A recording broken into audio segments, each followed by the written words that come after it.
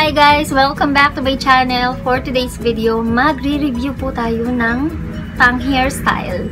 Dahil pinadala tayo ng Styler Pro ng kanilang product. First time ko to gagawin sa channel ko na mag-review ako ng pang-style ng buhok. Dahil ako lagi din ako nagpapariban guys. Kung hindi nyo alam, talagang regularly nagpapariban ako every year. Sobrang wavy talaga yung hair ko. Yun talaga yung normal na hair ko. Kaya kung mapapansin nyo, yung mga previous uploads ko, gumagamit na ako ng headband kasi medyo nagwawala na yung ating baby bangs dyan dahil tumutubo na sila. Lumalabas na yung sumpa! Ano ba yan? Muntik na bumagsak. Okay, so very detailed naman yung packaging and nakalagay din dito, it works on all hair types. It straightens, waves, curls, shines, and adds body to your hair. Okay, so ito yung mismong product. Ayan. Super nice ng kulay niya, no guys? Gustong-gusto ko yung kulay niya. Ayan. Kung mapapansin nyo guys, meron ditong, ayan, ito yung ceramic bristles. And then, ito yung ceramic flat iron. Ready na rin siyang isaksak. Hindi nyo na kailangan ng adapter. So, kung makikita nyo, meron siya ditong pang-lock. So, for example, gusto nyo siyang gamitin as brush, i-close nyo lang siya na ganyan, and then ilalak nyo siya. Para hindi na siya mag-open. And then, kung gusto nyo naman gamitin yung flat iron, i-unlock nyo lang siya, and then, ayan, pwede nyo na siyang gamitin as flat iron. And yung mismong hawakan, guys, hindi siya madulas, so okay to sa akin. Ito, yung heat indicator light. Ayan yung light niya. Ibig sabihin, naka-turn on na siya. So, nakalagay din sa box, instant heat up to 400 degrees Fahrenheit. Yung kanyang temperature. And ito yung heat settings niya. Ayan. Kapag ka naka-off siya, makikita nyo, nawawala itong light dito. Pero kapag in-on nyo na siya, ayan, meron tayong low and then meron tayong high. Tatanggalin ko tong headband ko and then magpupusod lang ako.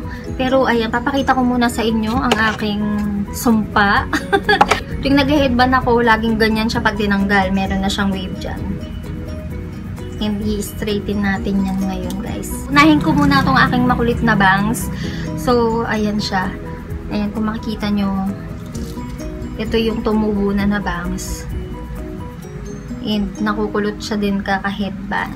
Okay guys, so mainit na yung aking flat iron. Kaya lalagay ko lang siya sa low temperature para hindi siya sobrang init. Mabilis siyang uminit guys. So ayan, mainit na siya.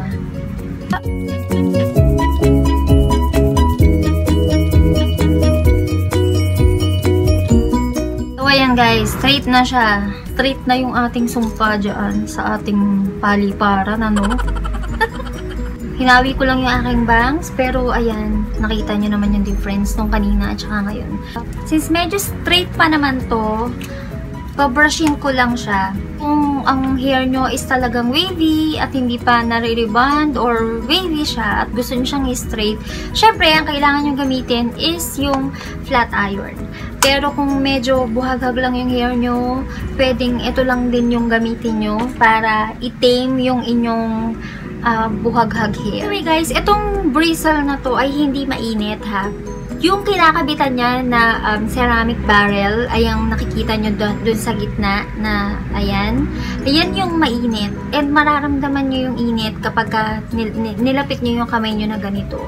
So kapag dumikit lang yung hair nyo doon, tsaka lang siya maiinitan. Pwede nyo rin siyang i-section kung gusto nyo na pati yung loob ay mas straighten up. Yung gusto ko dito sa brush, nagkikreate siya, pwede ka mag-create ng volume. Kung ayaw mo na sobrang flat na flat yung buhok mo, pwede kang mag-create ng volume. Papasok lang yung gawin mong suklay.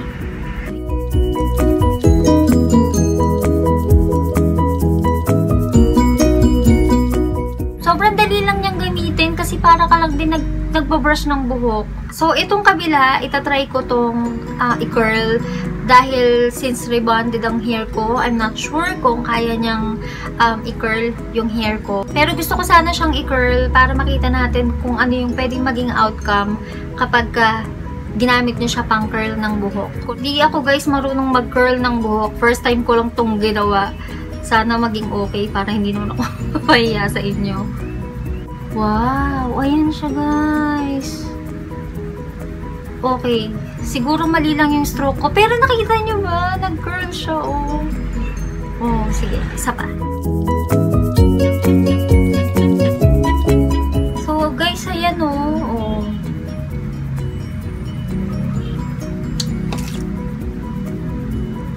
Sobrang nag-enjoy ako. Ang cute, oh. Look. Parang loose curl lang. Very natural lang siyang tignan. Eh, di pa ako marunong mag-curl talaga ng hair using yung ganito. Ngayon ko lang to ginawa.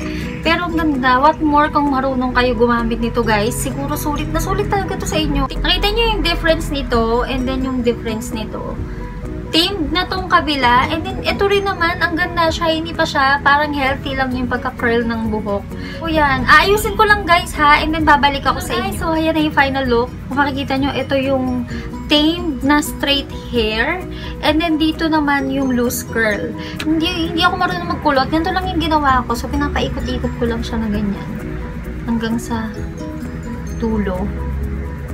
Hindi ko alam kung tama yun, pero ganun yung ginawa ko para ma-achieve ko yung curly hair na, ayan, nakikita nyo ngayon.